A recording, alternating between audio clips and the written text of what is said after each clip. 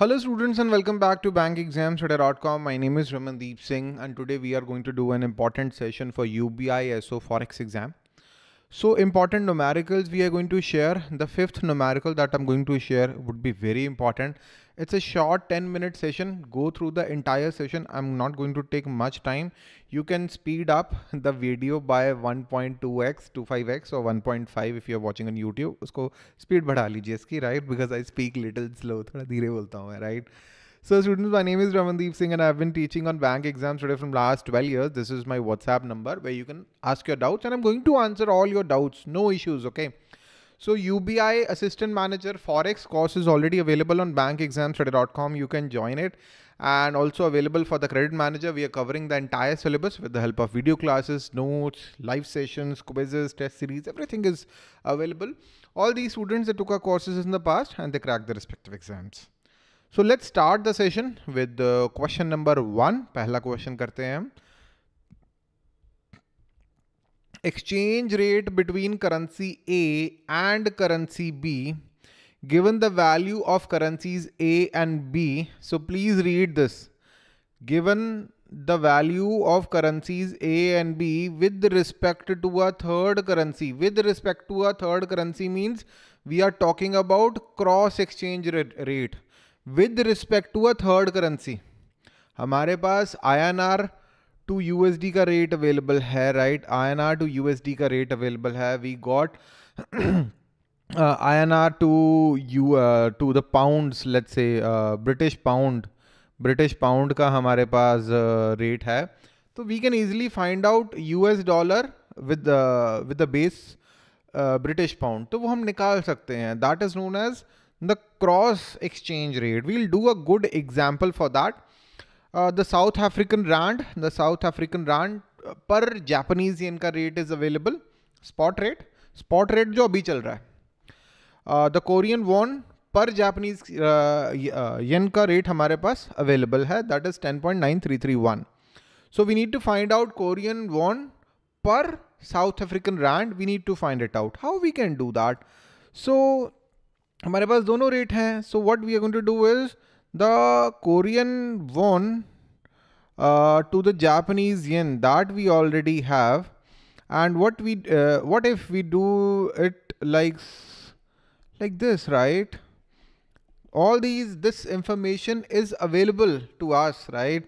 So that information is available 10.9331. इसको हमने उल्टा दिया था. This one. So just do this. 1 divided by 0.13563.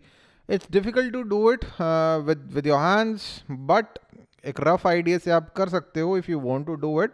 That's how you can do it, I guess, right? I mean, it's not that difficult. ऐसे करोगे तो easily आप निकाल सकते हो. 80.6097 is the correct answer. Okay. Let's move on to the question number 3.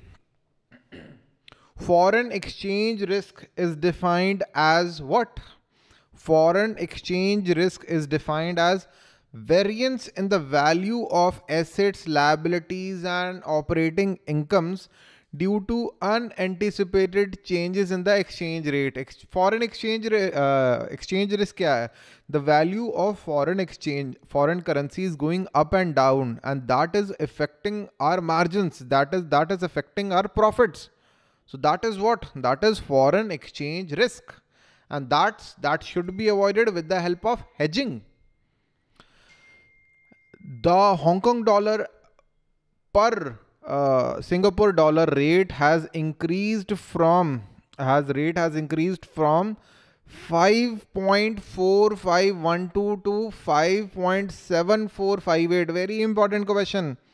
The appreciation or depreciation of Hong Kong dollars with relative to Singapore dollar. So how many Hong Kong dollars you get per Singapore dollar? It's 5.4512. इसका जो price बड़ा है, right? But what we need to calculate? We want to find out the appreciation or depreciation of Hong Kong dollars. So what we are going to do? We are going to 1 divided by, that's how we are going to do it. इसकी value ऐसे निकलेगी 1 divided by 5.4 512. That is how we are going to find the value if we want to make Hong Kong dollar as base. अगर हमें Hong Kong dollar की value निकालनी है तो हमें रेट कन्वर्ट करने पड़ेंगे, राइट? सो ये हमारा बेस बन जाएगा जब Hong Kong dollars, only then we can find out the values, okay? Only then we can find out the appreciation or depreciation in Hong Kong dollars, right? So पहले value कितनी थी? It used to be 0.18344. That was the rate per Hong Kong dollars, right? And then how much it became? It became how much? 1 divided by 57458, and it became how much? 0.17404. So that it used to be, and then it became this, okay? So minus कर देंगे and you will get 0.0094. So if you want to calculate कितना कम हो गया, divided by 0.18344. So it's roughly 5.12% drop हुआ है price, okay? 5.12% price has been dropped, okay? So A is the correct answer, okay?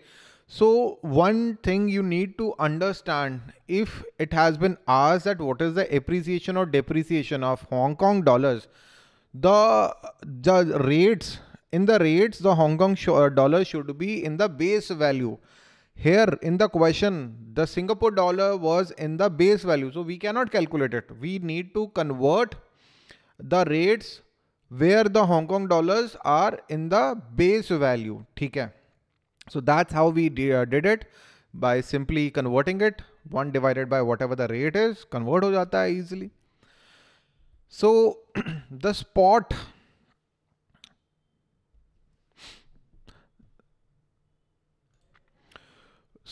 Brazilian real. It's not real. Hold on. That actually confused me. That is Brazilian currency, Brazilian real or Brazilian reais. That's what they call it. तो ये Brazil की currency है. सो spot Brazilian riyal पर US dollar rate is given, okay, but the interest rate in US is 2.1%, interest rate in Brazil is 5.4%. So 90 days forward rate क्या होगा, right? So interest rate parity का formula, the simple formula, interest rate would an effect for sure, right? Currency पे effect है, directly effect है interest rate का. So simply there is a simple formula to do that.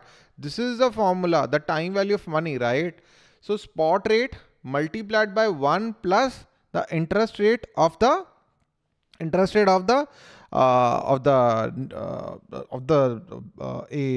Brazil divided by interest rate of the base currency, right?